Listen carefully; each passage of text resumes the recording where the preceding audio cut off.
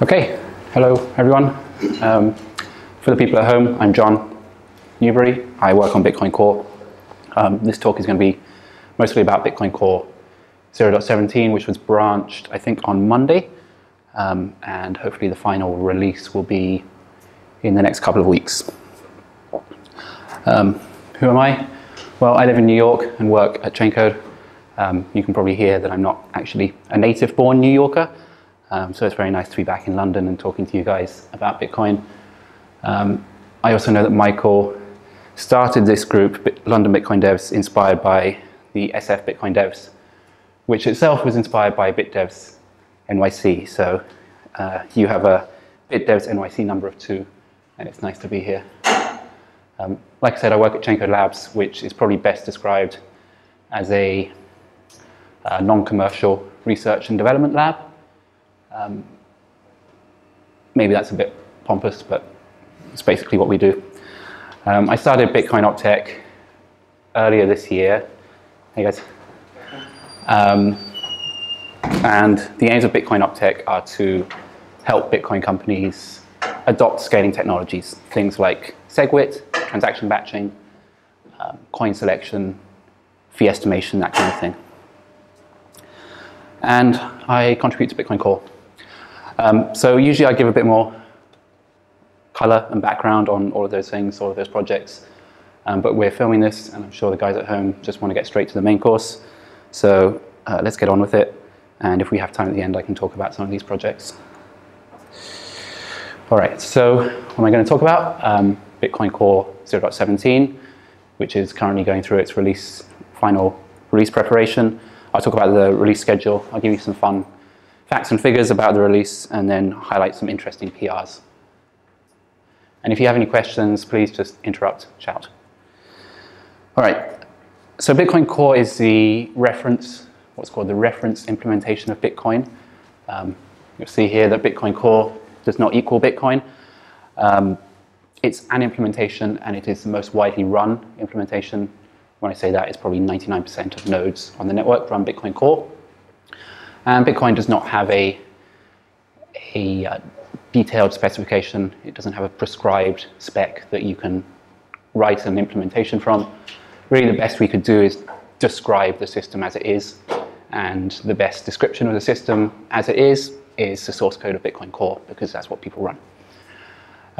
Bitcoin Core is a continuation of Satoshi Nakamoto's original client, which was released in January 2009. And you can see the repo is hosted on GitHub at bitcoin/bitcoin, and the project page is bitcoincore.org, where you can download binaries. Everyone happy with that? All kind of makes sense.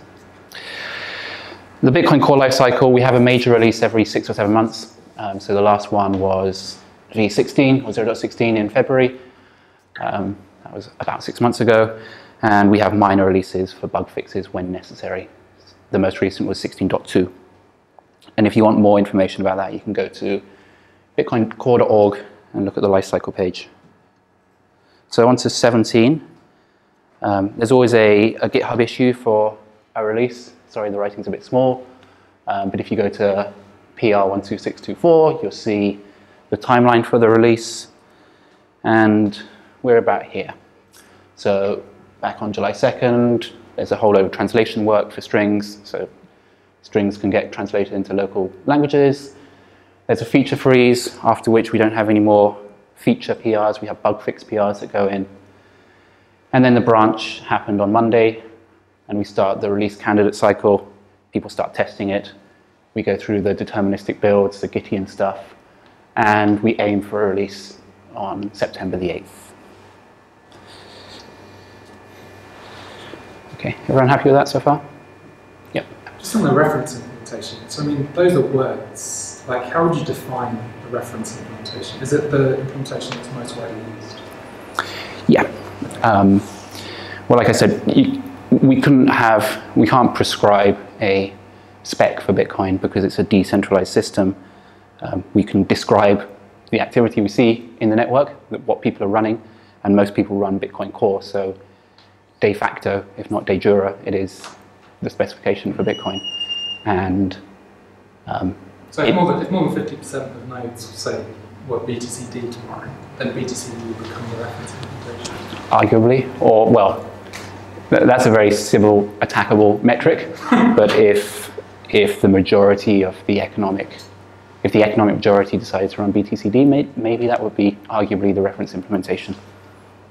Are you not, sorry to keep... Oh, no, please. Are you not of the same opinion people like Peter Todd who say that you can't actually have a written spec, it doesn't actually work for this kind of system, and so effectively Bitcoin Core is the definition of Bitcoin as a piece of software? I'm sympathetic because you can't tell people what the spec of Bitcoin is. Bitcoin is what people are running, right? That if people choose to run Bitcoin Core, then that's Bitcoin for them. And if everyone is running Bitcoin Core, then that's the best possible description of the system, the best possible description because it includes all of the bugs and all of the behavior you would see on the network. Can I ask maybe a more specific question? Do you think it's dangerous for people to run alternative implementations? It's dangerous.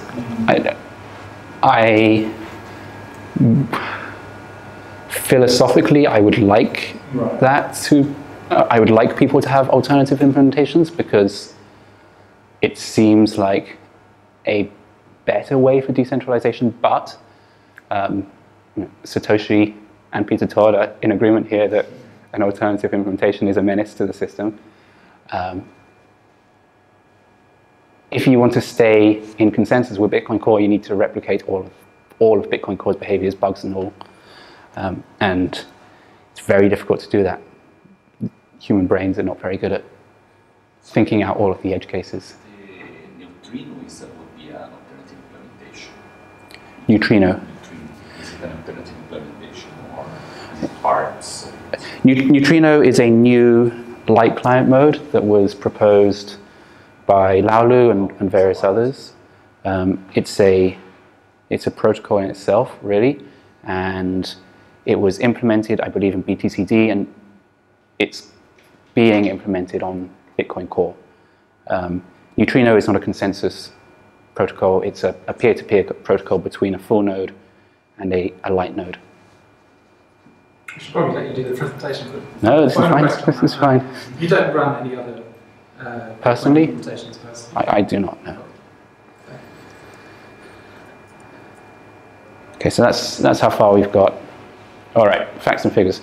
Here's a warning for you. Don't count commits. They're a really lousy metric, both for individual contributions to a project and also overall development velocity for a project. For a couple of reasons. One, they're not fungible. Like I could open a PR that has 20 commits that is refactoring, and Suhas could open a PR that's one commit that is fixing a critical DOS vulnerability. Which one's more important? The second one, but mine has 20 more commits than his, or 19 more. And secondly, it's looking at the wrong thing.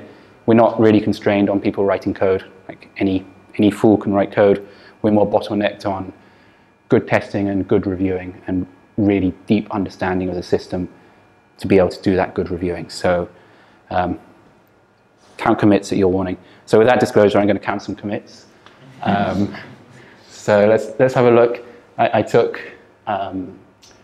the Git repository, or the Git repo from when 16 was branched to when 17 was branched, 195 calendar days, 1,225 non-merge commits, that's 6 commits a day, 748 PRs. Again, PRs are not fungible, so numbers don't really matter very much, but that's 3.8 PRs being merged every single day, which seems pretty fast to me. 135 unique commit authors. Now, I'm going to use a heuristic that one author equals one person here. It's, you could have more than one GitHub user and be committing, or maybe 2 people could be sharing one GitHub login, I don't know. But let's use this as a pretty close heuristic. 67 new committers, which is pretty good for a project. That's like every 3 days we get a new committer to Bitcoin Core. And again, lines of code, another terrible metric, but 560 lines of code get changed every day. That seems pretty fast to me. If people tell you that Bitcoin Core is slow-moving, then I would disagree with them. What else do I want to say about this? No, I think that's it. Any questions about any of those things? Maybe it's too much. Maybe it's too fast. Maybe too many changes. Maybe it's. I like the idea there's 568 lines changing every day. Yeah. So okay. Also, yes, I should add another disclaimer. I ran all these scripts. I haven't had other people check my check my workings. Things like this, I guess, maybe file renames count. So, yeah, refactors. Large-scale refactors will change a lot of lines. But I'll try and post all of the commands I ran, so if you want to audit those numbers, you can do that. Other interesting figures from the GitHub API, review comments. So we had 9,553 PR and review comments. That's 50 comments per day, and 182 unique commenters. I think that's probably a better measure of the activity in this project. Marco Falca, he's a maintainer. He cheats because he's got a bot that will comment and tell you that your PR needs rebasing. So he wins, but fine. Vladimir is another maintainer. Promag and Practical Swift do a lot of reviewing. Zipper is Peter Wooler, obviously very active. So I'd say that's pretty good. And to give you some context over the previous 3 releases, in parentheses are per day, so commits per day, fairly steady, between 5.5 and 7. PRs merged, 3 to 4 PRs per day. New authors, so every single release we've had an increasing number of new authors, which is, I think, pretty good as a health metric for the project.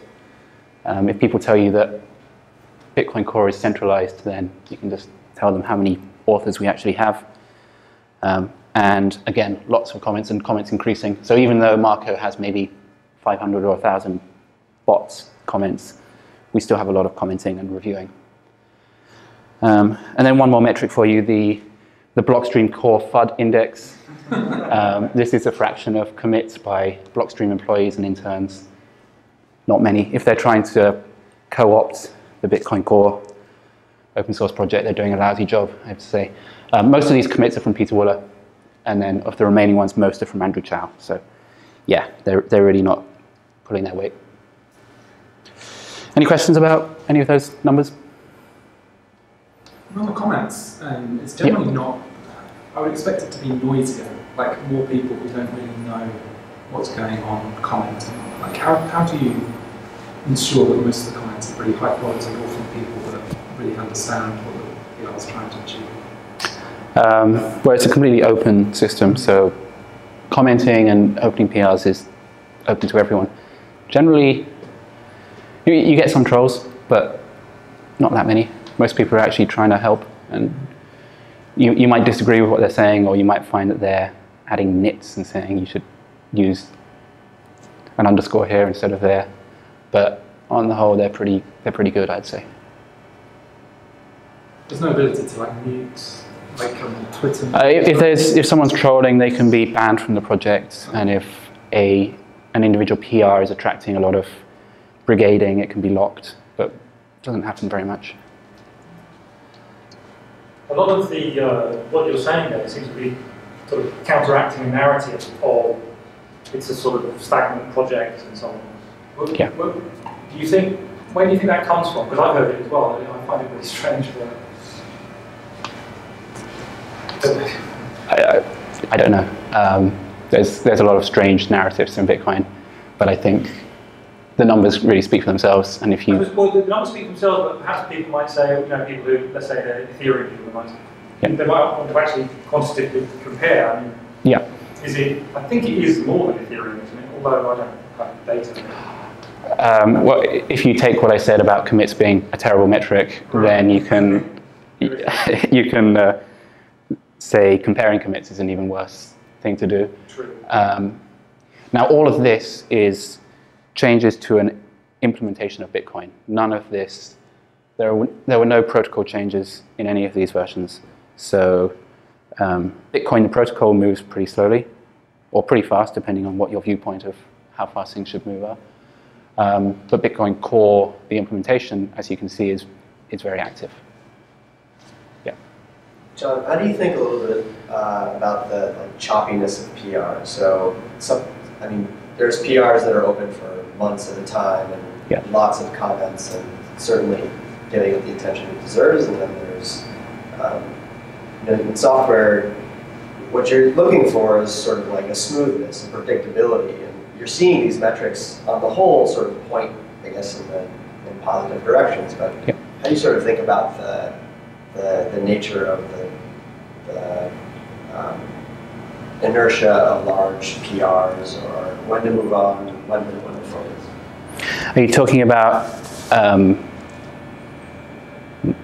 individual PRs where people struggle to get review and attention, or? I don't think it's reviewed. I think it's the idea that there are, again, in sort of building a software team, you're looking for even flow and predictable flow. And right. Sort of like, it is a measure of velocity. Yep.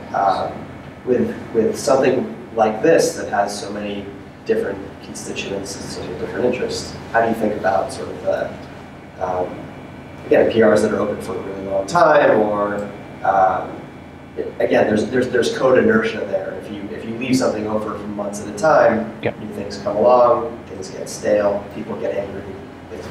Yep. Well, first I'd argue it's not a team. Bitcoin Core is an open source process where we have maintainers who click the button to merge, but they're not directing resource or allocating resource.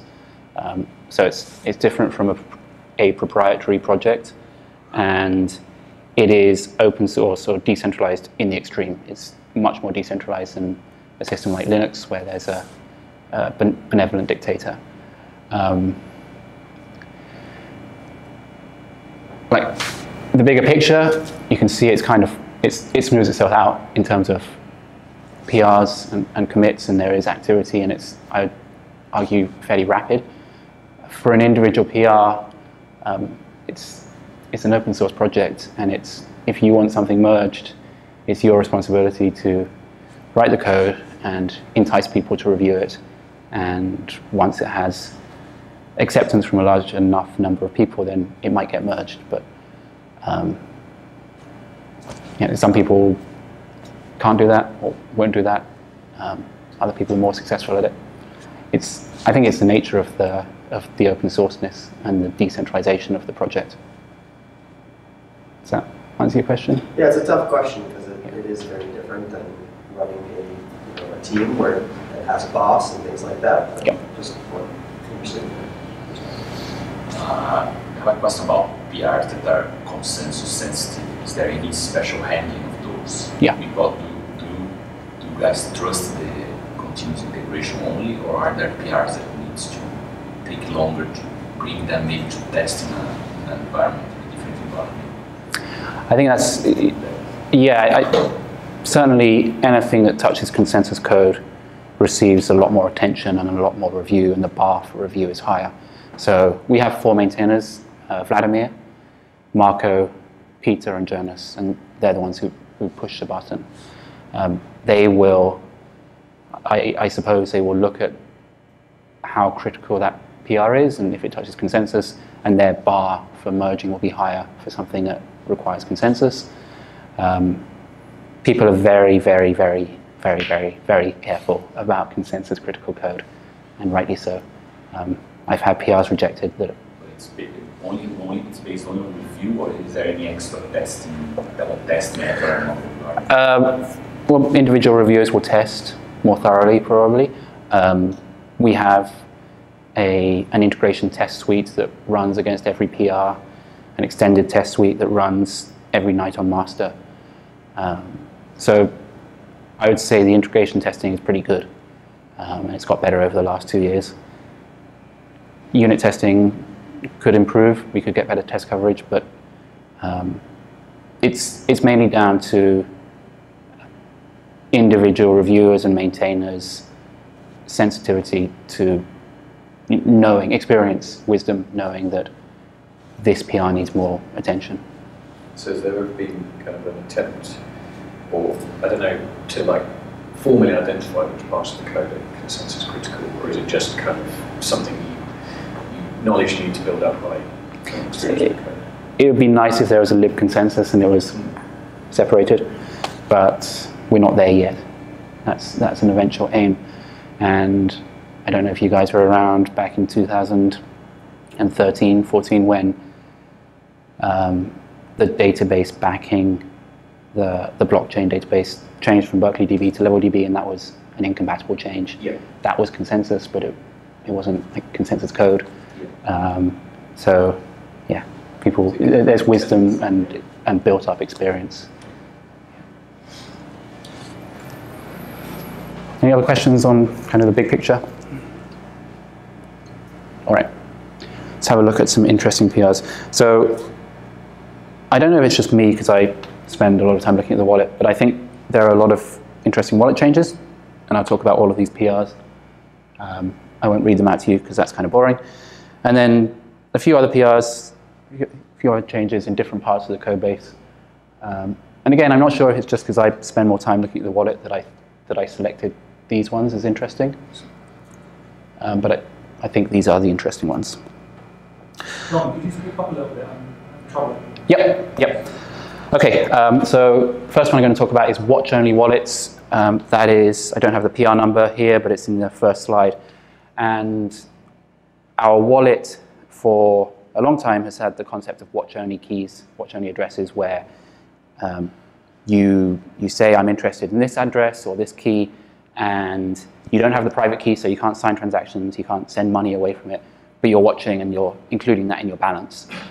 Jonas had a PR that adds an option to create a new wallet that only allows watch-only. So you've got your addresses on your Bitcoin Core instance, but your private keys might be in a hardware wallet. So this is really nice. It's better for some use cases. For some people, that's a better security model. You don't need to keep your keys on a device that's connected to the network. You keep them on your hardware wallet, and you just use your node to watch for transactions that are involving your keys. We don't have full hardware wallet integration support yet, but this is a good step towards that. All right. Next up is a new coin selection algorithm. So Bitcoin is a UTXO system. That means you don't have an account in Bitcoin. Bitcoin doesn't know about accounts. You hold a collection of coins, UTXOs. So you might have a 10 Bitcoin UTXO and a 5 Bitcoin UTXO and a 2 Bitcoin UTXO. And you know about all of those, so you know that you have a balance of 17, but there's no concept of accounts in Bitcoin. And when you go to spend, if you want to spend 8 Bitcoin out of your collection of coins, you need to choose which coins as your inputs to that transaction. That's called coin selection. It's every wallet that needs to spend or needs to send Bitcoin needs to do coin selection in some way. Bitcoin Core used to have a really bad way of doing coin selection. We now have a much better way called branch and bound, based on Mark Eckhart's master's thesis. And it does two things which improved the behavior for the Bitcoin Core wallet. First, it uses the effective value of UTXOs instead of their face value, if you like. So if I have a 5 Bitcoin UTXO and I want to spend it, because that input into the transaction takes up space, I need to attach fee to it. And it costs money to add a new input. So it's not really worth 5 Bitcoin because I need to add fee just to use it. It's worth 4.999, for example. So we use the effective value now instead of the actual value. That makes it a much simpler knapsack problem because the things you're putting in the knapsack aren't changing size as you go. And we have an efficient search for exact matches. So we try and avoid having a change output. A change output adds one more UTXO to your wallet. It comes back, and then you need to spend it in future. So if you can create a transaction that avoids change, that will reduce your fees. So that's gone in. So does it use like some kind of dust limit to decide what counts as an exact match, some kind of tolerance? Yeah. Yeah. Because I'm just wondering, like, how often would you find an exact match in everyday? Quite often. Yeah. Really? Quite often. I think Mark said 20% in his data set. So which percent? 20. 20. But he was using a large wallet. If you're an institution, if you're a Coinbase, right, then because you have so many UTXOs, almost all the time you'll be able to avoid change. If it's you or me and we have 5 coins or 10 coins, obviously not so much.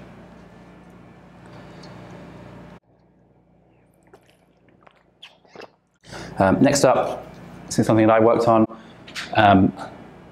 In 0.16, we added the ability to have multiple wallets running from a single node, and that's really nice if you have some kind of service and you have clients and you're running wallets on their behalf, or if you have a personal wallet and a business wallet, or whatever reason. You can completely segregate those wallets and have them running off the same full node. Prior to this release, you'd need to specify all of those wallets at startup. So it's a command line option saying, I want to start with wallet 1, wallet 2, wallet 3. This just means that you can start up your node and then you can load new wallets or create new wallets on the fly, unload them. It's just a bit nicer. Next up is a new RPC called scan TX-out set. So when you start Bitcoin for the first time and you have a wallet with keys in it, or if you import a new wallet into Bitcoin Core, you want to check the UTXO set. You want to check what coins you own. Right? Your wallet might contain some addresses or some keys, but you don't know if any of those keys are associated with UTXOs. So when we load a new wallet in Bitcoin Core, we scan the entire blockchain from the start, and that can take some time. So if you're impatient, you might not want to do that every time you import a new address or import a new key.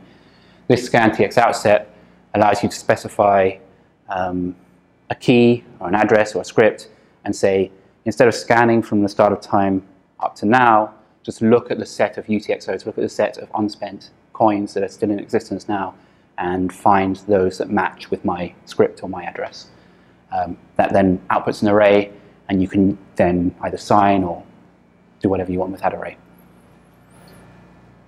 Can I ask about that? Because that seems like such a huge win. I always wondered why we had this kind of rescanning requirement when we imported it. Is it just nobody got around to it, or is there some trade-off in doing it this way? Yeah, no one got around to it. I mean, you lose your history, right? So you lose your deposits and withdrawals, if you like. So you just end up. It's only what you got now. Right, of course, yeah. But you could have a hybrid mode where you do this initially, so you know what your balance is, and then you backfill. Yeah. Okay, so an aside on output descriptors. This is something new. This is kind of a shift in the way that we think about wallets, and we think about keys and addresses in wallets. This was proposed by Peter Wuller in the last 3 to 6 months. And the problem he's trying to solve is, if I'm trying to import a new key into my wallet, I might have a private key and I import it. That private key doesn't contain any information about the type of script that I'm listening for transactions on. Right? So a private key will map to a public key, and then you can use that public key to create a pay-to-pub key, or you can use it to create a pay-to-pub key hash, or you can use it to create a pay-to-witness script hash, or witness pub key hash, or witness pub key hash wrapped within a P2SH. So if I just give you a key, or if you just give me a key, I will need to construct all of those different scripts and then scan the blockchain for every single one. It's inefficient, it's not very flexible.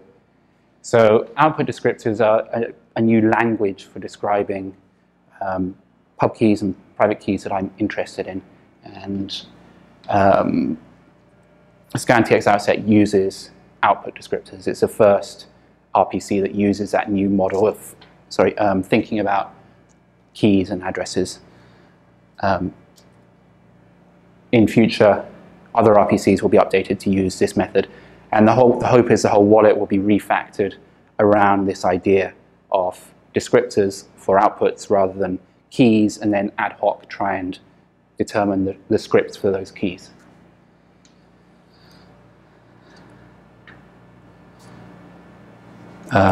This is a gist from Peter Wuller, so I can send out the slides, and if you're interested in reading up on what that language. Next up is multi-wallet for the GUI. Like I said, in 16 we had multi-wallet, but it was only accessible through RPCs. It's now accessible through the GUI, so people who are using just the Qt GUI can access multiple wallets or send from multiple wallets.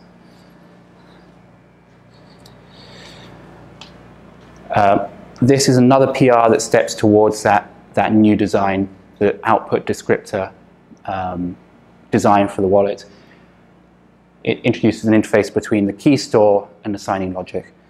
So it's a small step, but it's in the right direction. And I expect in 18 or 0.19, we will move more in that direction of the output descriptor-based wallet. And it will be quite a large refactor. Next up, the accounts API. Has anyone ever used accounts? Do you know what accounts are? Adam's used accounts. No. RIP accounts. Accounts was kind of a bolt-on system to the wallet. Like I said, Bitcoin itself, the network, the protocol has no concept of accounts. This feature of accounts was bolted on some years ago, and it's got all kinds of deficiencies. It doesn't scale. You can end up with negative balances if you have conflicting transactions, all kinds of stuff. And the thinking is accounting should be done outside of Bitcoin Core. So you have the wallet that deals with UTXOs, and then any kind of higher level logic can live outside of that, and you can have accounts outside of Bitcoin Core. We retained the ability to attach labels to addresses, so you can label an address, but there's no longer any concept of those labels having a balance. So RIP accounts, they've been deprecated and will be removed fully in 0.18. Next up, sorry, was there a question? No. Next up is a bit called partially signed Bitcoin transactions. This bit 174. This was spec'd out by Andrew Chow and implemented in Bitcoin Core by Andrew Chow. This is a way to pass around a transaction that is not complete. We have a format for a transaction that is complete. It's the format that transactions look like on Bitcoin. But until now, there was no format for a transaction that maybe had one signature but was waiting for a co-signer to sign the second part of it. There's no way to specify that, okay, I've signed this bit, I need you to sign this bit. PBST is that format, and it would allow me, for example, if I had a Bitcoin Core instance and a Trezor wallet, and I had one key on my Bitcoin Core wallet and one key on my hardware wallet, I could sign it with my Bitcoin Core wallet and then pass off the partially signed transaction, and then have the hardware wallet sign the transaction and then submit it to the network. So this is a nice interop thing between having some keys on Bitcoin Core and having some keys on a different wallet. It should be really good if the other wallets adopt this standard, and Bitcoin Core has now adopted it. It's added a bunch of new RPCs like create partially signed Bitcoin transaction, decode PBST, finalize PBST. So that's now there. Question on that from Yep. Twitter. Crypt Chameleon said, is this only going to be available through RPCs, or will it be a GUI in the core? In 0.17, just RPCs. And that's normally the way things go, that if there's a new feature, it's initially RPC only, and then it might eventually end up in the GUI. But PRs are welcome. So, yeah. Here's a nice one, small PR. And to understand this, we've got to get into signatures and signature encoding. Satoshi, when he created Bitcoin, decided that signatures, ECDSA signatures in Bitcoin would be DER encoded. That's an encoding for signatures. It's pretty inefficient. It doesn't need to be that inefficient. There's a bunch of bytes that are not required. And interestingly, there are two values in a signature, R and S, and depending whether they're low or high, they could be 32 bytes or 33 bytes, or even if they're really low, they could be less than 32 bytes. Now, S in the signature must always be low. That's a standardness rule. It's not a consensus rule, so you could have high S in a block, but if you create a transaction with high S, the other nodes on the network will not propagate it around. So S is always small. R could be high, in which case you'd have a 33 byte section for R, or it could be low, in which case it's 32 bytes. But R is a random nonce, so if you get an R that ends up being 33 bytes, you can just pick another R, which is 32 bytes, and so your signature, instead of being 72 bytes, is 71 bytes, or maybe even lower. That's nice. So you save half a byte on every signature, or just over half a byte on average. Fine, doesn't sound like much, but that's a few thousand transactions a day if everyone does this. So anyone who's using Bitcoin Core benefits because they have smaller transactions and pay lower fees. Anyone who's not using Bitcoin Core also benefits because they have more space to put their transactions in the blockchain. So little wins, small wins. There are counter arguments against this, right? Like, first of all, you have to screw around the RFC 6979 nonce generation, which is a standard that everyone's picked up for security, but you have to add in some extra data. And you do lose, like, I think it's like 1 bit of entropy in your signature, right? So, that's correct. It's a massive amount. Yes. Bytes. So, I mean, and also somebody made another comment that you could consider as negative, while this is, I think this is a stretch, is it slightly watermarks Core's wallet at the moment. That is a stretch, I would say. That is a stretch, I agree. Yeah. I do honestly wonder whether there was any point in doing this. It just seems like you say, for half a byte on average. I mean, it's, yeah. in a transaction on average of 250-ish bytes. Yep. Yeah, it's a very small win, yeah. And it all goes back to the encoding, right? Yeah. There's really only 64 bytes that are actually important in the signature. We just have some fluff around it because that's the encoding that Satoshi used. We use it because of OpenSSL, right? And that's where it came from. So. Correct. If we get Schnorr signatures, which hopefully we will, we're free to choose our own encoding. And in fact, Peter Wooler has proposed a BIP, the encoding of Schnorr signatures, which is 64 bytes, because that's all it needs to be. So there's kind of an argument that if assuming there's a high moderate probability of that happening, then this is kind of a bit of a waste of time assuming that happens. So not only is it a small win, but it's also a small win that you surrender. Assuming.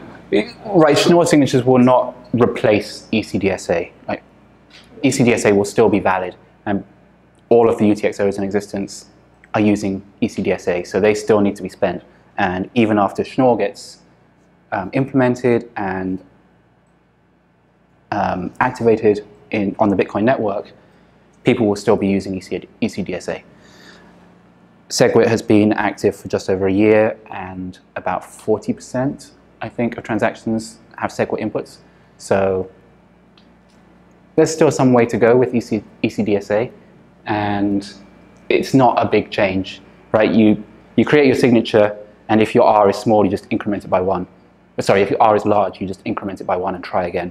R is a random nonce you put into your signature. So it's a pretty easy change, and you win a byte.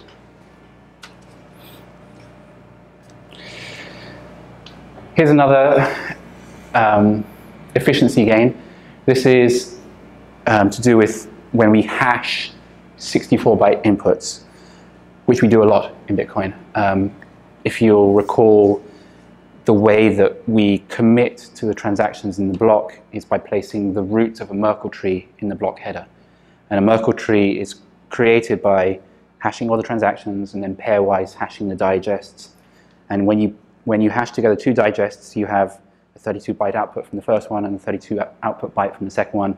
You have 64 bytes, you hash them together. We had a generic hashing algorithm, and Peter Wooler implemented this much more efficient algorithm using these different instruction sets, SSE4, AVX2. And so if you hash a Merkle root with 9001 leaves, that takes 7.2 milliseconds with the previous algorithm. With AVX82 and 8-way, so if you're doing 8 of these hashes in parallel, you get some wins there as well. That takes it down, so that's about a 6x win. Even without AVX and SSE4, even 1-way, you get a bit of a win. You get a 30% win. doesn't sound, we're talking about milliseconds here, so that doesn't sound very much, but in fact, we do this a lot. Oops, we do this a lot. We do this hashing a lot, and in fact, it's the main delay between receiving a block and propagating it on, because you receive the block, you get all the transactions, and then you verify that they actually hash down to the commitment in the block header, and until you've done that, you can't pass it on. So this is kind of in the critical path for block propagation, so these are nice wins. Any questions about that? And so this was the first PR. There are several others that use different instruction sets and all around the same theme. That's not a wallet PR. I've finished the wallet PRs. We're on to other. This is more of like a consensus, I guess, because if this is wrong, then consensus is broken. But this is a node PR. Next up is separating the GUI from the wallet and the node. This was a refactor, so normally I wouldn't talk about refactors because it's all under the hood and maybe not very interesting for users. But this is nice because it modularizes the code base a bit. Until now, it's been a bit of a blob, and different components call into other components all over the place, especially the wallet is like calling in various places. This is nice because it implements an interface between the Qt, the GUI code, and the node and the wallet code. So there's a bit more separation there. That's good for just good hygiene, right? It's better to have modularization. It's good for testing because you can mock up different components. And it's nice because eventually we would be able to, starting with this work, separate the processes that the GUI is running on from the process that the node is running on. And eventually, we'll do the same with the wallet, hopefully, and that will be running on different processes. And that's really nice because that means your private keys are no longer in the same process memory space as your node, which is connecting out onto the network. So it's good for security. It's just moving the software in the right direction. It's also good from a software project standpoint because doing this kind of separation means perhaps in the future we'll be able to separate out those different components as different projects and be able to work on them in parallel rather than having just this one huge project. Question. Yes? There's a whole Python test suite in the code base. Does it replicate code in order to test? Does it replicate? Sorry, does it duplicate code in order to test? Or does the Python only call those components that handles the wallet? So the Python, the integration test or functional test suite, it uses the RPC interface and it uses the peer-to-peer interface. So at the moment it treats the entire node plus wallet as a single unit. The GUI we don't test with that functional test suite. But if we separated out the wallet and we had a well-defined interface there, you could separately test the wallet by mocking up a node and poking it over that interface. And likewise, you could test that interface by separately having a test suite attached to that interface.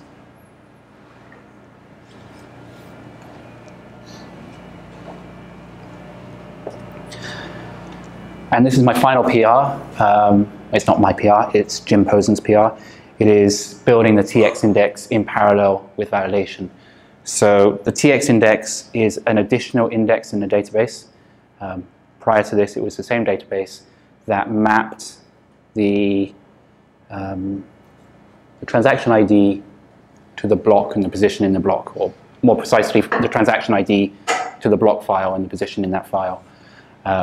And that's nice because if you want to look up a transaction, you can use the TX index and see exactly where it is in your block files, and then you can find it. If you don't have TX index on, then once the transaction output is spent, there's no way to find it. So some people run with TX index. Jim Posen has separated out that TX index from the rest of the database, so it's now its own database. That's nice. He's also changed the code so it's built on a separate thread. It's built in parallel with validation, so it never blocks the main validation thread. So during IBD, initial block download, when you first turn on your node and it's downloading all of the blocks and bringing you up to the tip, TX index would block that and slow it down. Now that IBD can go all the way to the tip, and TX index in the background can just fill in the index. Now, why is he doing this? It's because he is one of the co-implementers of Neutrino that you were talking about earlier. And Neutrino adds an additional index. For every block, it creates this new filter which you match on. So he's gone about this by creating this kind of modular design where you can have any number of indexes running on separate threads going over the history of the blocks. At the moment we have the TX index, but he'll also add the Neutrino index. It's not called Neutrino anymore, I don't think, but the light client index, and that can run on another thread and create that index as well. And then eventually we'll be able to serve that up to light clients. So that's nice. Jimpo's done a lot of work there, and it's all really good stuff. All right, those are all the PRs I had. That was not quite as long. Oh, thank you. So, any questions on any of that? Any PR related to mining? Pardon? Any PR was related to mining? Any PR related to mining? There were some mempool cleanups. I don't know if that would have any impact on transaction selection in mining. Nothing specific. The SHA optimization you said helps specifically in terms of block propagation, right? Yeah, so block propagation is really important. Transaction propagation is less important because if you send out a transaction, your expectation is there won't be a block for another 10 minutes. So whether that transaction takes 10 seconds to reach the entire network or 100 seconds, it's not that big a deal. Block propagation really is very important because every second that a block, every additional second that a block takes to propagate from the miner who discovered it to the other miners is time that those miners are doing useless work, right? All the work that you do not on the tip is wasted, and it leads to a higher stale block rate because sometimes those miners who are not on the tip will discover a block which will be at the same height. So the faster block propagation is, hi John, the better in terms of lowering that stale block rate. Any other questions? With the ability to run multiple wallets and the ability to run a watch-only wallet, yep. You're able to combine the two, run watching online. Yeah, exactly. I can't remember the name of the option, disable private keys. That is an option per wallet. So you can create a new wallet that has disabled private keys and run it at the same time as a wallet that is a hot wallet, and that will persist over stop-starts. So that's a property of the individual wallet file. Yep. How does the wallet reloading work? So, in a general sense, is it like signals? Is it RPC calls? Or what is the? There's an internal interface where every time a block comes in, it goes through validation, and that validation interface, the wallet subscribes to that, to events, and the node will push. It will say, I've got a new block with all of these transactions. Send them all to the wallet, and the wallet will look through every single transaction and say, is this mine? Is this output interesting to me? Oh, sorry. So you said that you can basically swap out the wallets for a running node without restarting. Yep. So what's the interface of that? Like, how do I do that as a user? Yeah. That's RPC at the moment. There's an RPC called load wallet, unload wallet, okay. Create wallet. It will be in the GUI eventually. There'll be like a menu item, but that didn't make it in time.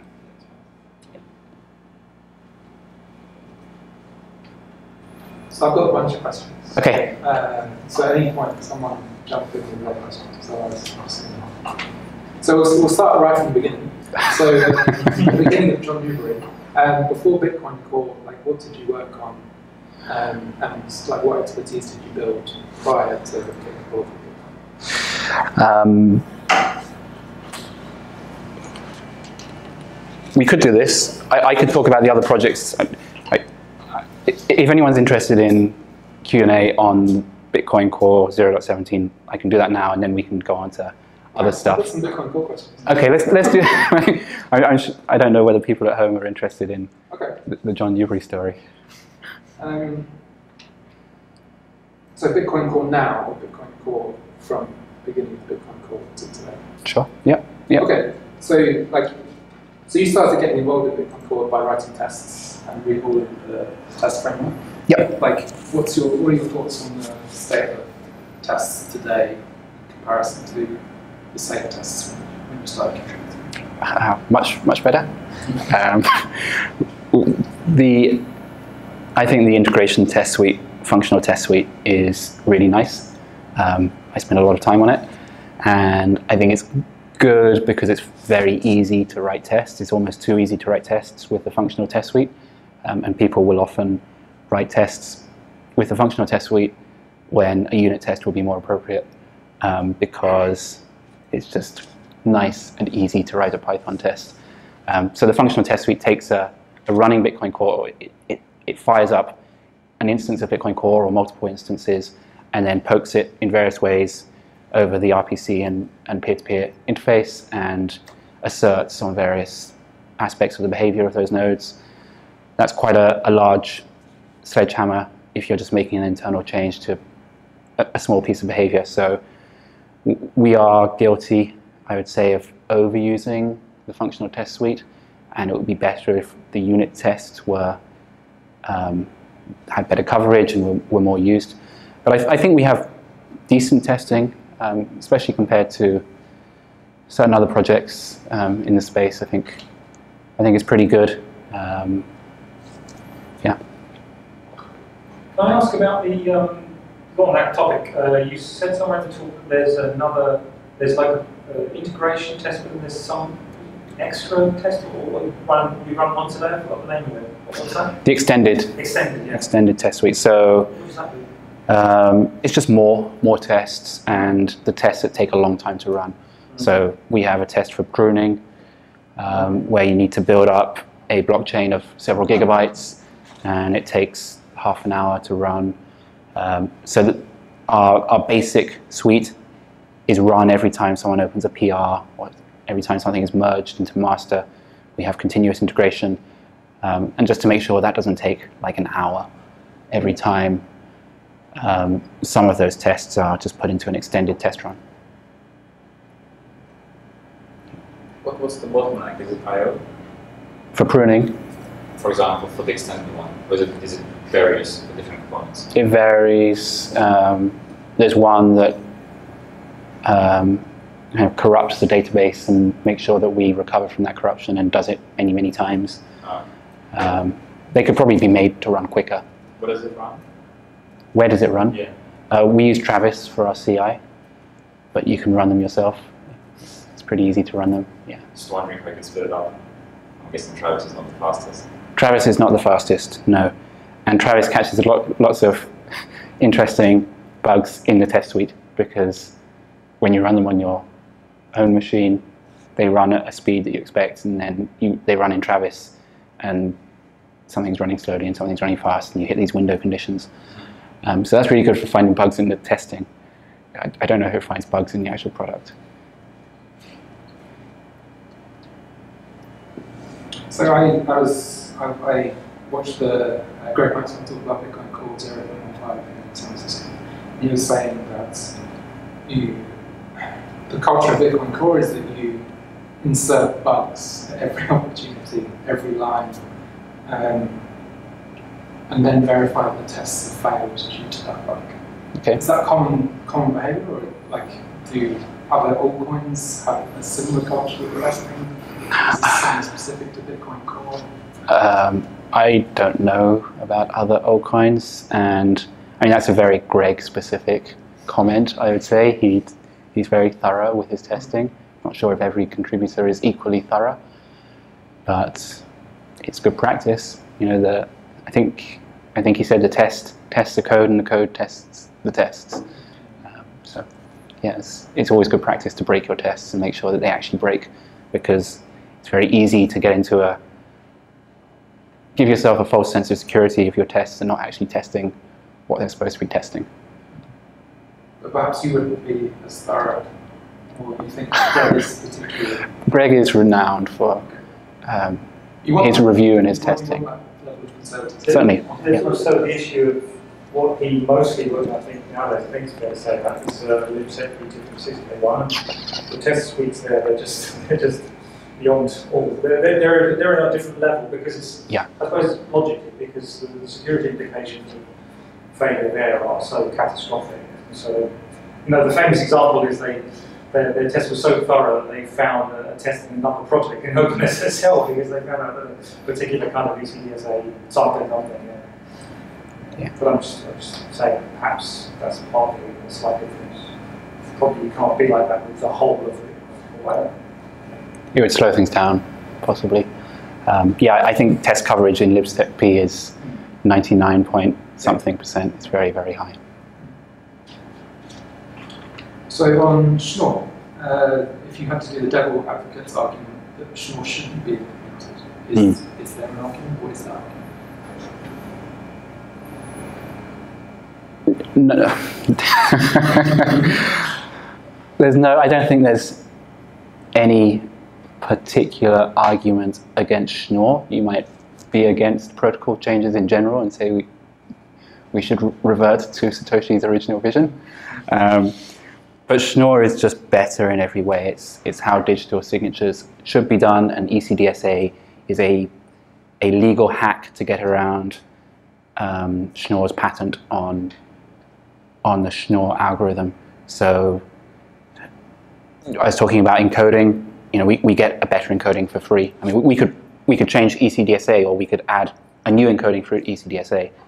So that's not inherent to Schnorr. But we get smaller signatures, we get linearity, which means we can do nice things with multi-sig and threshold signatures. It means we can do scriptless scripts, taproot, just so much cool stuff. I'm sorry, I can't I can't tell you there's an argument against it. My 2-hour talk from this meetup a couple of months ago, but anyone watching on YouTube, I think it's on YouTube. Yep. I think people don't. I think it's a point that wasn't completely clear in the bit that Peter Quiller wrote, which is great. But he's like, the security of Schnorr is like strictly at least as good as ECDSA. So anyone, there might be other arguments, but if anyone tries to argue that Schnorr shouldn't be implemented because of security, because it's logically impossible that it's less secure than.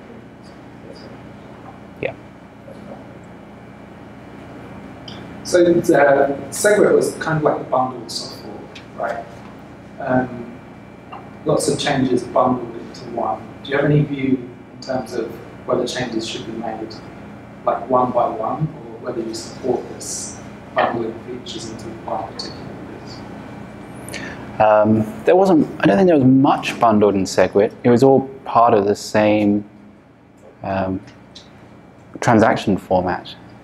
So it made sense to just do it properly. So there's the change to sig hash to remove the quadratic hashing issue. And of course, if you're creating a new kind of transaction format, you would put that fix in. For the next soft fork, I believe the most likely proposal will be Schnorr signatures plus taproot plus perhaps sig hash no input, and those are 3 different things. So that is a bundling. Taproot you could leave out, but it's so nice. Why not put it in? If you don't have the masked version of taproot, it's not that difficult. It's not much additional beyond Schnorr. It's benefits for Lightning and potentially other use cases.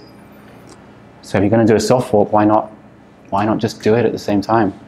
The argument against is, if you put too much in, everyone will find something that they don't like, and you'll get stalemate. But if you're making a change and it's it's a protocol change, and it's difficult to do that.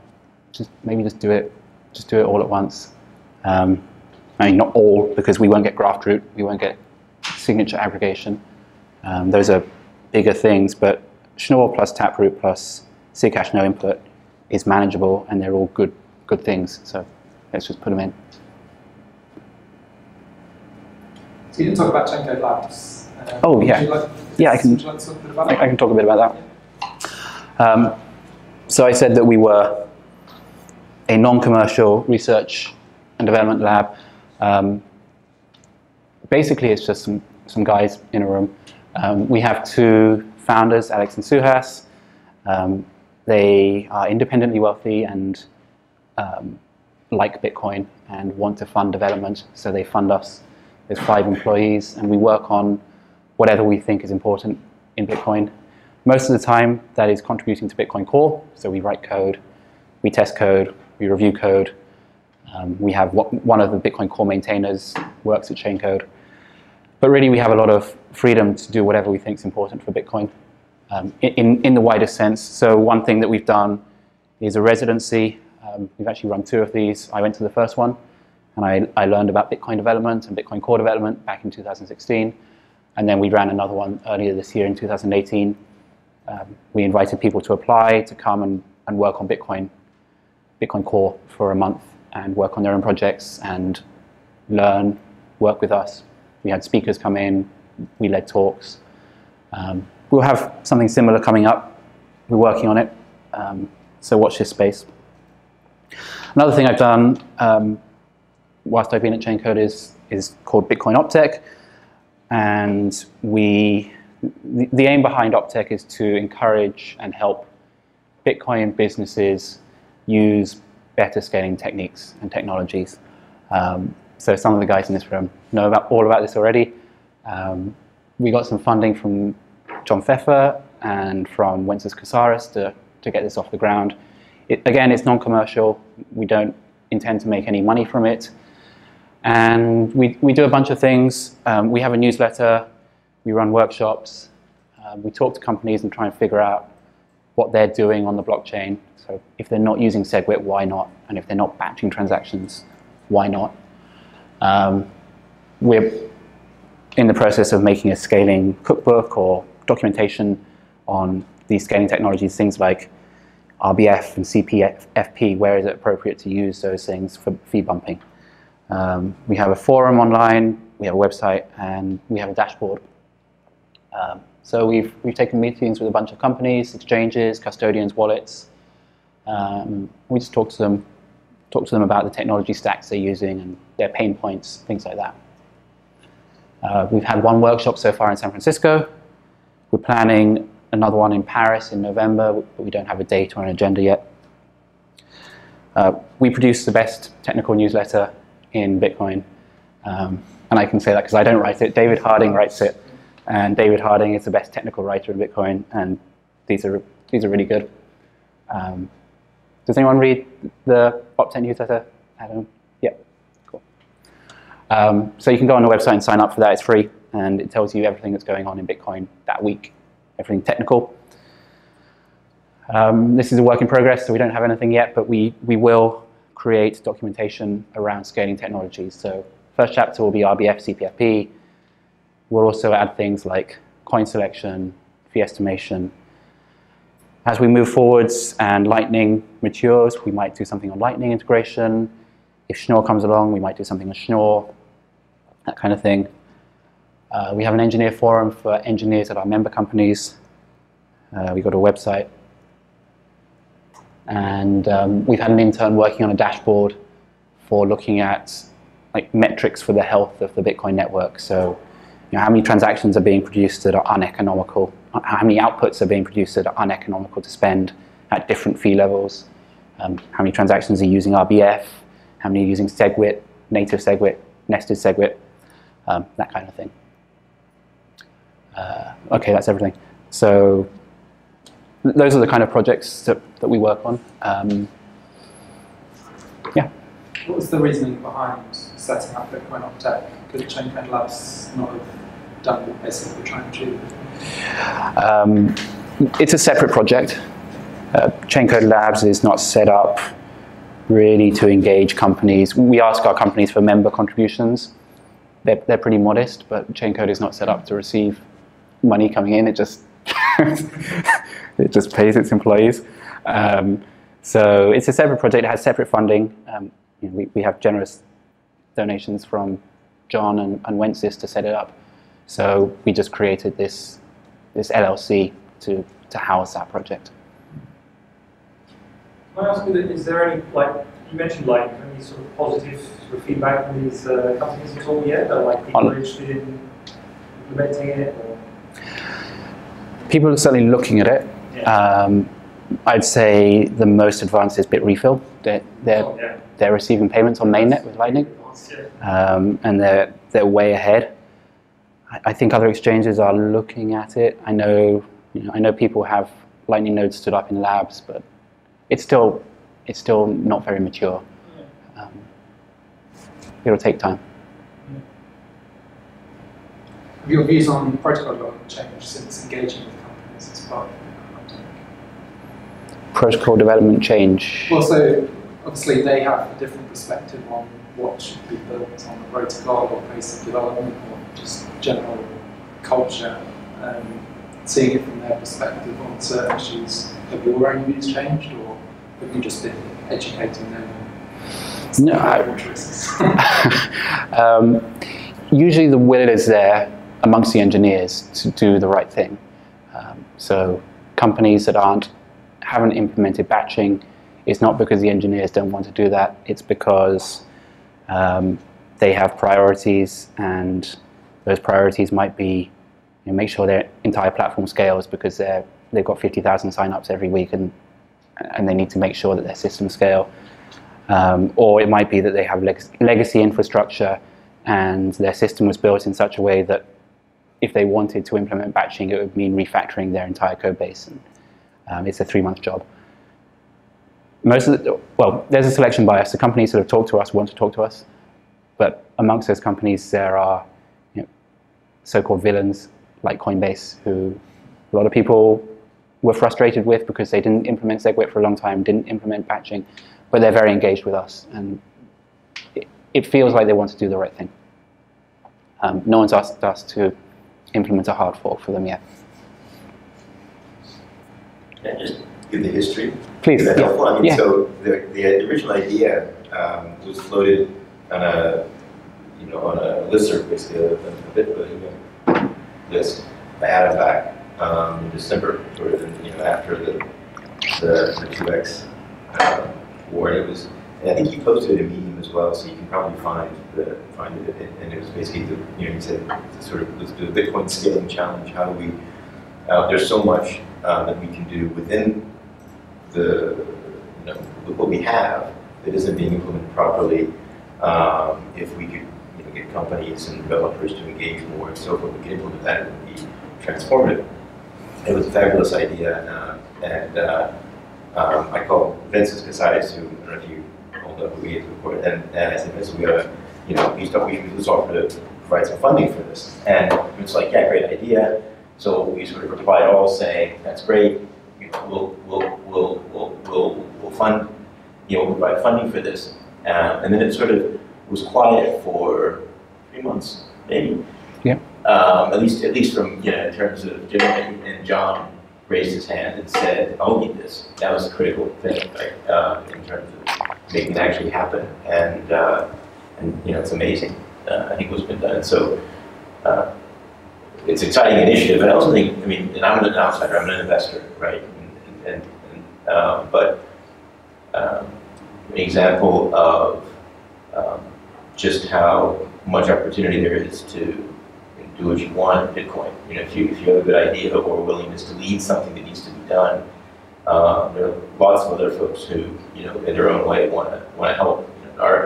In my modest way, it's funding for this great project. But it's I think a terrific example of how much opportunity there is to sort of pick whatever it is you're interested in and get a group around it. Yep. A question for both of you. So, given that this idea was founded on scale and scale adoption, would that extend to other concerns or other things within the Bitcoin ecosystem, so privacy concerns and Lightning adoption concerns or whatever, like as the ecosystem changes? Okay. Do you see this sort of going beyond the scale question, or is everything scale? Well, scale's an easy sell, right? Because it's everyone wins. Really, for Bitcoin to work, it needs to be incentive compatible, and that means companies should be incentivized to use the resource efficiently. In the short run, maybe that's not true because they have competing priorities, but in the long run, you would hope that companies would be on board with this, and it's good for the ecosystem as a whole. Privacy is, we want privacy, but it's not such an easy sell because companies, I think companies should be very concerned about privacy, but maybe they're not for whatever reason. Lightning integration, I think, is foremost about scale. Lightning is a way that so the stuff that I've talked about are like these incremental wins, and for the short and medium term, that's good because it takes some of the pressure off, and hopefully next time we get a November 2017 event where transaction throughput goes way up, having these small wins will take some of that pressure off. But for the order of magnitude scale, we need something like Lightning. Maybe it is Lightning, maybe it's something different. So that's certainly, I would say that's within our wheelhouse if we can help with that integration and get adoption up. We want to try very hard not to be a Bitcoin foundation. We don't want to place ourselves and say that we're the authority on, we're the only people companies should be talking to. So we've got this we have a limited scope, and that's in terms of the technical scope and in terms of the time horizons. We're doing this for the first year, and we're seeing how it goes.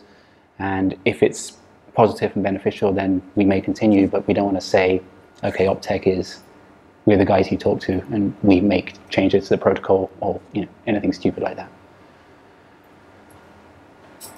John, did you? No, I agree. How disruptive do you think Lightning will be to, say, perhaps the exchanges? Like, is it an innovator's dilemma type situation where the incumbents have built an infrastructure that they can't move fast enough? It doesn't have to be that way. If you're an exchange, then you should be running Lightning right now, and you should have it in your labs, and you should be offering betas to your customers, and you should be trying to win that race. Whether they will or not, that's really up to them. And Lightning still is beta. It's still rough around the edges, and it still might not live up to its promise. But I think anyone with an interest in Bitcoin should be looking at it and working on it and hacking on it and trying to figure out how it fits in with their business. Have you given a lot of thought to Lightning and follow it closely, or somebody else, maybe James also, James at Bitcoin Optech, or similarly, both follow it? Yeah, from a high level. I haven't contributed any code to LND or C Lightning or any of the other implementations. James has. Matt Corallo has written his own implementation from scratch, of course. But yeah, I think everyone with an interest in Bitcoin should be looking at it, at least from a high level, and thinking about how it changes Bitcoin, because it does. It's a different model. I think it's great, and it's how we scale. But everyone should be looking at it.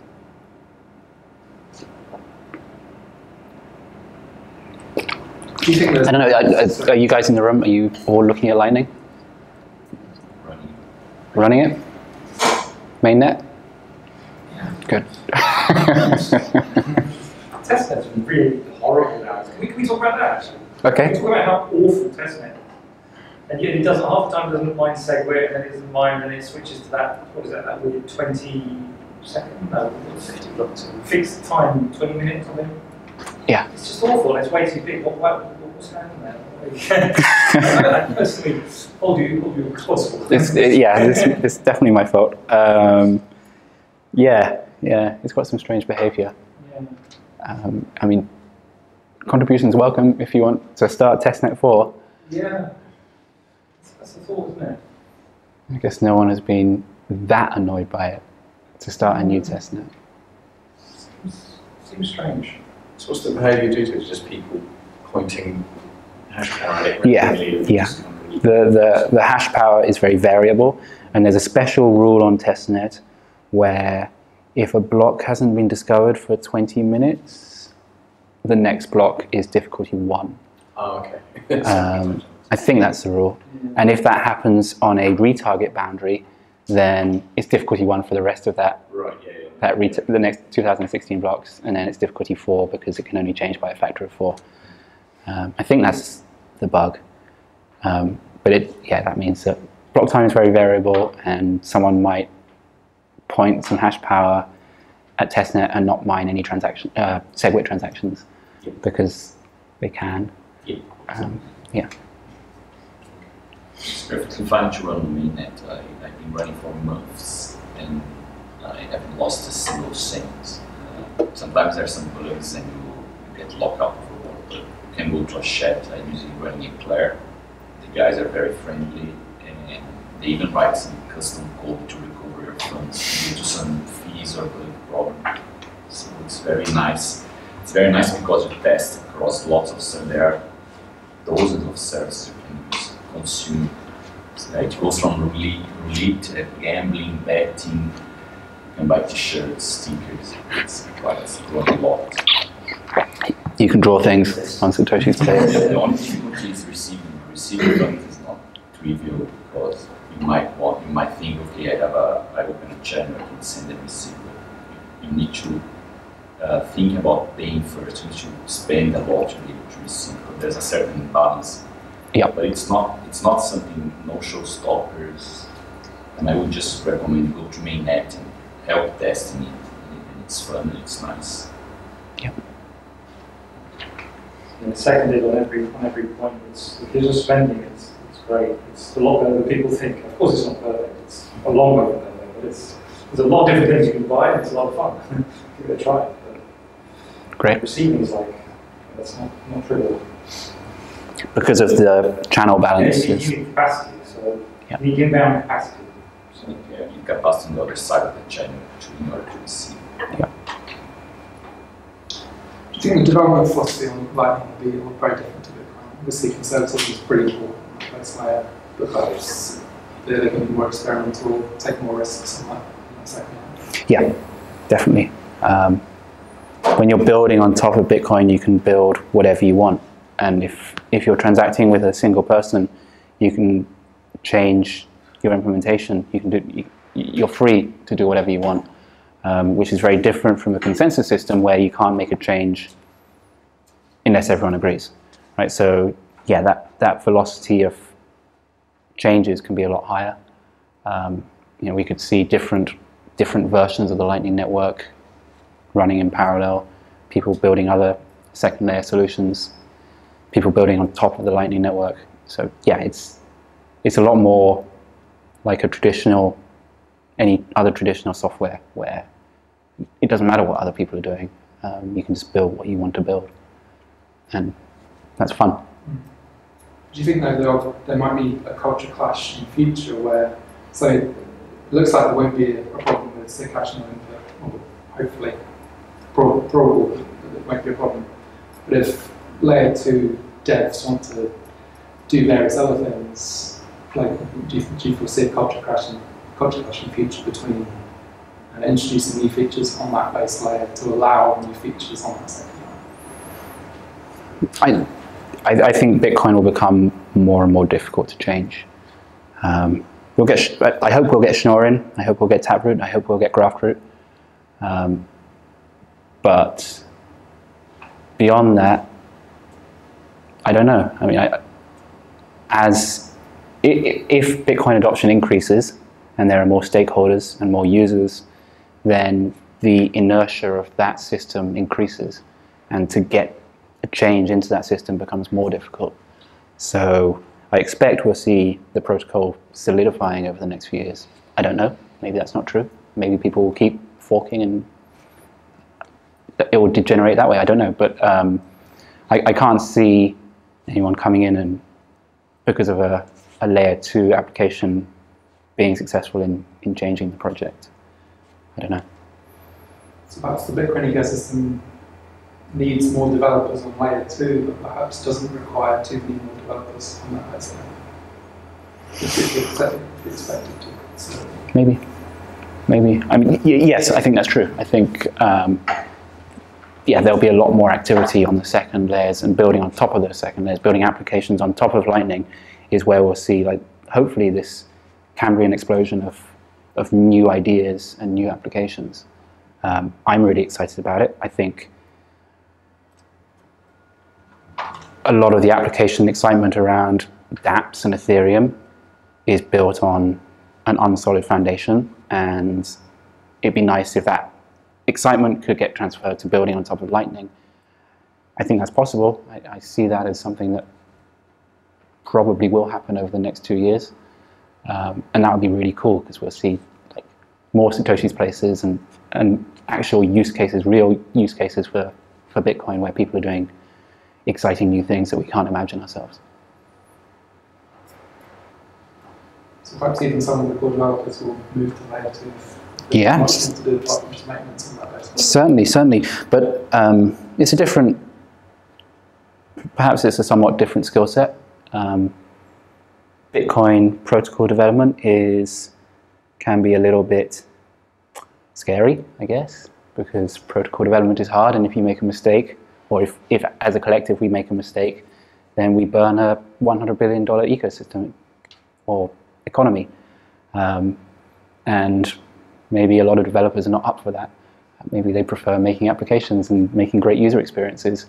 And if we have a platform like Lightning on top of which they can make applications with great user experience, then we'll get a whole bunch of people who would not be Bitcoin protocol development building on top of Bitcoin. That's what's exciting, I think.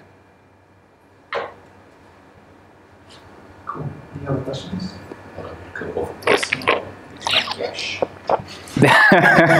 First one, there are some companies building on top of Bitcoin Cash that they are advocating zero-conf transactions, and they argue that it's not perfectly safe, but it's safe enough for, let's say, small transactions. What is your view about that? Do you agree that's good enough to? I don't think it's a system that you should build an economy on top of. I think in certain cases, maybe zero-conf is appropriate for your use case. But if everyone is always accepting zero-conf, then you don't need a blockchain, right? You just connect to every peer and listen for the first transaction, and that's good enough for you. WhatsApp. Pardon? Like sending transactions via WhatsApp. Yeah. Shared. Yeah, Bitcoin, the blockchain, all of this infrastructure, this ridiculous proof of work thing exists to solve the double spend problem.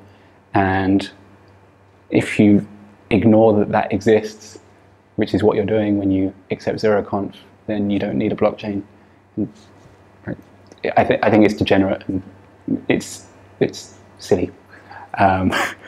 So yeah, I don't have much sympathy for that viewpoint. So in practice, what would happen? Is it easy to create a double spend with zero-conf? Can you easily reproduce a double spend, or does it take some? Yeah. If you broadcast 2 transactions at the same time, yep, you can get away with it easily. Peter Todd does it. Alex Bosworth has done it on BCH. Yeah, it's if you don't wait for a transaction to be in a block, there's no work on it, and it can be reversed or changed. That's it. The person sending you could bribe a miner to put a double spend in to the next block. But, yeah. And the other one is about the critical vulnerability discovered recently on Bitcoin Cash by one of the core developers. Mm-hmm. If it were you, what would be your attitude towards that? To disclose in private, would you leave it be, or would you exploit it?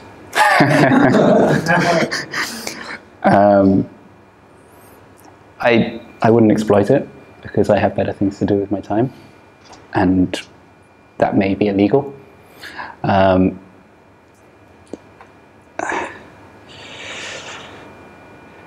It depends. I've disclosed a bug to the Bitcoin Cash developers, or a vulnerability in the past. I don't know. I'm not that interested in the BCH project. I don't spend time looking at it.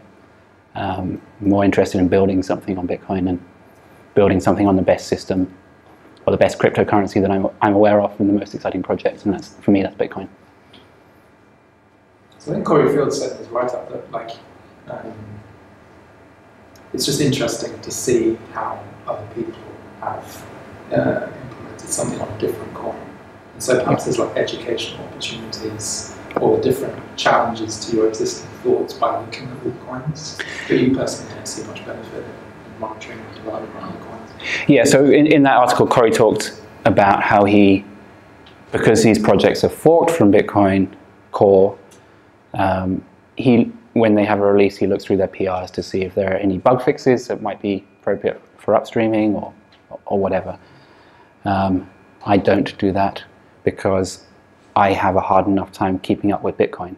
I can't possibly keep up with all of the activity in Bitcoin Core. As you saw, like 3 PRs get merged per day, 3 or 4.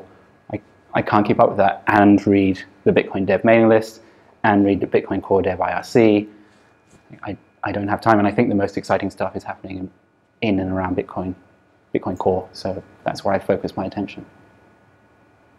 One core developer who will remain nameless, I think, complained that Bitcoin Core developers are basically doing a lot of free consulting for Bitcoin Cash. Yes. Give me like 100 grand or something. What's that? Queen Geek, we're going to pay you 100 grand. In BCH. Is that $100,000 of BCH at the time of the disclosure? To go in the next 2-3 years. Now that obviously doesn't mean it's definitely guaranteed, and there has to be consensus around it. Yep. But do you also think like that? Do you see an end point for Bitcoin, or some point in the future where you're like, we need this, we need this, we need this, we need this in the right order? Yeah. And then we'll have discussions as a group around what order it should be, and then we'll try and get consensus from the community. Because it's not just a case of complete randomness. Sure. Things getting thrown together, and let's just hope we get to the right point in 3 to 5 years. Yeah. Roadmap is maybe not the right word, vision or philosophy. Mm-hmm.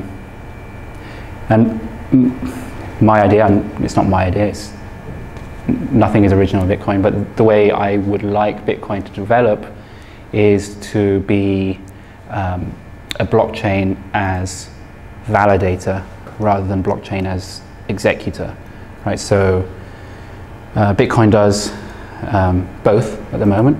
It runs a script every time there's a transaction input, so it runs through the steps of the script. That's executing a program, and Ethereum takes that model and moves it more towards the execution side, where you can execute a Turing-complete program and you can store data on the blockchain. And fundamentally, I don't think that scales.